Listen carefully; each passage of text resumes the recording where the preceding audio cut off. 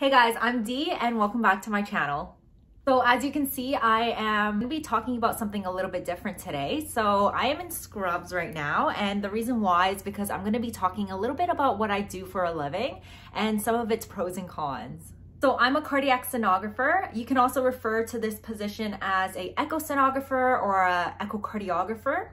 And I've been doing this job for about 7 years now. I graduated in a school in Canada, and I currently also work in a hospital in Canada. So you might be wondering what a cardiac sonographer does, what do they look at, and I'm here to answer some of those questions. So this is just a brief overview, but essentially what a cardiac sonographer does is they do a procedure called echocardiograms. And echocardiograms are basically just ultrasounds of the heart. So a lot of people often mistaken echocardiograms with our electrocardiograms. Actually, echocardiograms, they look inside of the heart with ultrasound technology.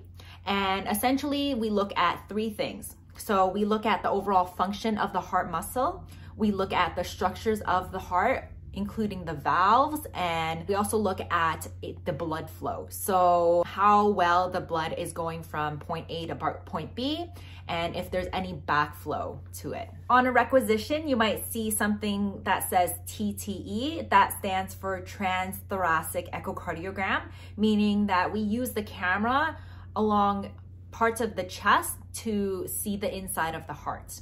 There's other versions of this test as well. You might see TTE plus saline, meaning that we're injecting tiny little bubbles into the heart to see if there's any shunts in between the chambers. You might also see TTE plus contrast, which essentially helps us to look inside of the heart chambers to see if there's any signs of blood clotting or to even see how well the heart muscle is moving. You might also see stress echocardiography, which essentially is a combination of a stress test and an echocardiogram. And essentially, we put the patient in a situation where they are put under stress. So either they're biking or they're on a treadmill or they're injected with dobutamine. And we increase their heart rate so that we can see for ourselves how the heart muscle is actually functioning while their heart rate is elevated. You might also see something called a TEE, which stands for transesophageal echocardiograms. And you might be asked to assist with that. So essentially it's a camera going down the esophagus to look inside of the heart using ultrasound technology. So one of the pros in becoming a cardiac sonographer is actually how relatively short the program is, as well as how affordable it can be. For my own personal experience, I graduated from a graduate certificate program. It was about 16 months and it cost me about $10,000 back in 2014. I do want to make a note that, just because my graduate certificate program was so short, it doesn't mean that was the only schooling that I did after high school. So essentially, I did spend about 5 years in university. I graduated in kinesiology. And right after I graduated, I went into this graduate certificate program. And this program in particular, one of the requirements was that you either had to graduate from a health science program or you were a science professional. So either like maybe a respiratory therapist or an ECG tech or a physician. So anything in the healthcare field, they would favor your application. So my particular program was about 16 months, but all across Canada, you'll see that a lot of the programs range between 1.5 years to up to 4 years, depending on how in-depth their program can be. I do suggest that if you are researching into different ultrasound programs, that you do make sure that they are accredited, just because it is a very hard profession to master, and you really want to make sure that the education that you're receiving is really going to be the best for your career in the long run. This profession can be very difficult to master, so I do suggest you make sure that you look into a program that will give you that confidence, knowing that once you finish the program, that you'll be good on your own and that you'll have that confidence to really present to the physician what you see. In terms of tuition, so it can range between $10,000 all the way up to mid $20,000 on average. And so a lot of it is because of the length of the program. So mine was a relatively shorter program. So mine ended up being about $10,000. So some of the programs that you might see may be ranging from 2 to 4 years. And part of that reason is because one, some schools do offer university degree programs. So by the end of the 4 years, you would be graduating with a university degree. Whereas other programs, you can graduate with either a certificate or a advanced diploma. Either way, it's going to give you the same position, which is either a sonographer or a cardiac sonographer. Some programs are also very specific. So mine in particular, I did a program in diagnostic cardiac sonography. So my specialty is ultrasounds of the heart. Whereas there's other programs where they can offer you general ultrasound programs or even general plus cardiac ultrasound. Another pro to being a cardiac sonographer is that you actually get to be a part of the healthcare field. So for a long time, I thought that, the only way that you could work in a hospital was if you were a doctor or a nurse. But I slowly became to realize in university that there's actually a realm of specific healthcare positions that you can go into so that you can also be part of the healthcare field. So an echocardiogram ranges from half an hour to an hour, depending on how complex the case can be. And this actually might be a benefit for you if you're the type of person that doesn't like to deal with people for such a long time. So the reason why I say this is because, when you think about nursing, you think about how they spend pretty much the whole day with the same patient. So just imagine if you're with a grumpy patient for the next 12 hours. So that could be very tough for you if you're not that kind of person that can deal with situations like that.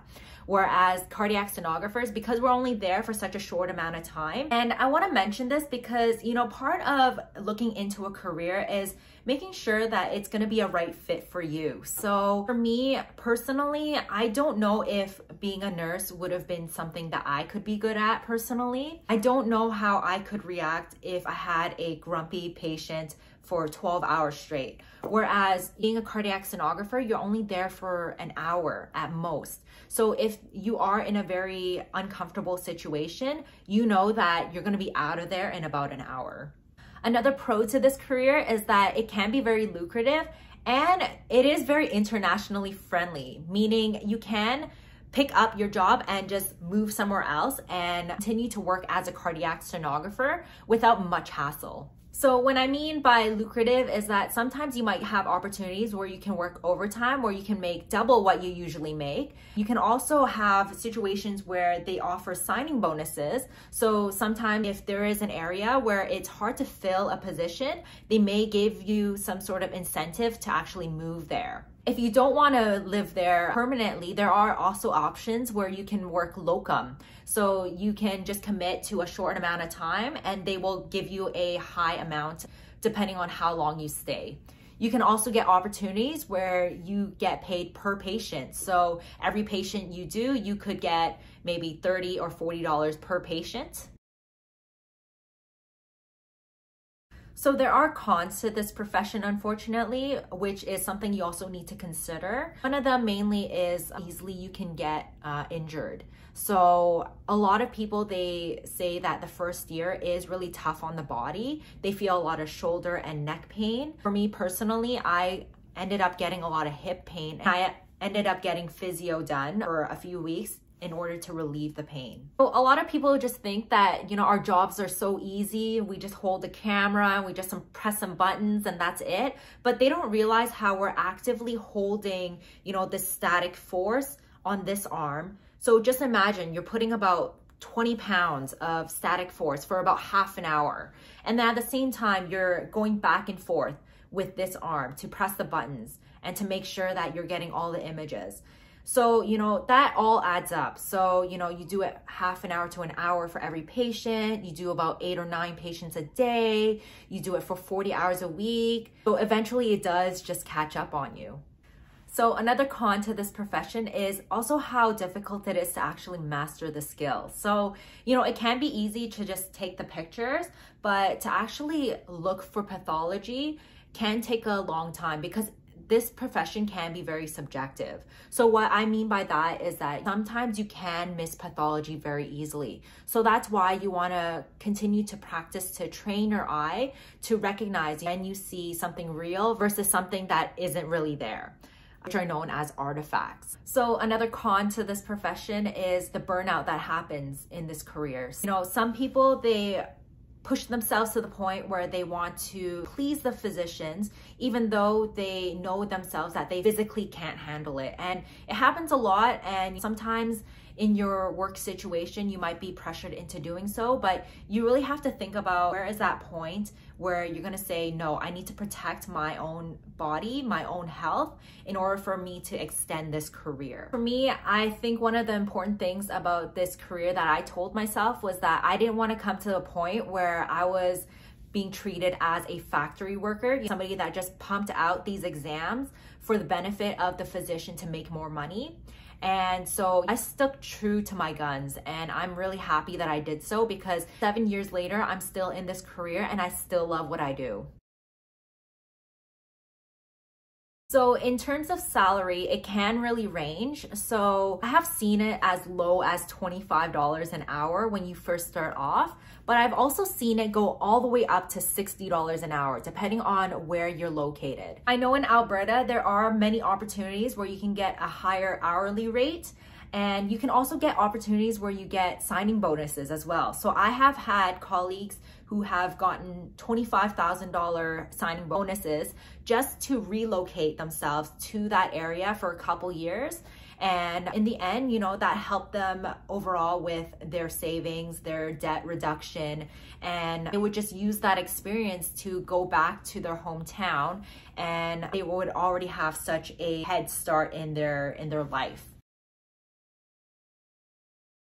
So you might be wondering if this job is really for you. So personally, I believe that this was a great way for me to enter the healthcare field. I found that, you know, if you're a people person, if you really like enjoying interactions with people, if you really love having a challenge in your career, because it's not easy to master, but when you put in the effort to actually improve, you'll see the changes and you'll see how rewarding it can be when you work on mastering the skill. I find that that's really enjoyable to see. If you want an opportunity to get out of a low wage situation and into a field where you can make much more than minimum wage in a shorter amount of time, then I say go for it. It's very rewarding in the end.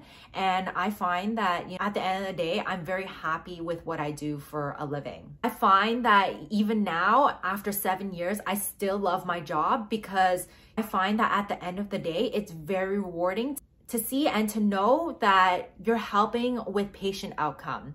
And you might not see them for too long, but you help them with a piece of the puzzle in their road to recovery. Okay, thank you guys so much for watching. And I really hope that this was informative for you to decide whether or not cardiac sonography is really for you. And if you want to see more videos like this, please hit the subscribe button, because I'll be making more in-depth videos on what it's like being a cardiac sonographer and what it took for me to become a cardiac sonographer today. So I'll see you guys again soon. Bye.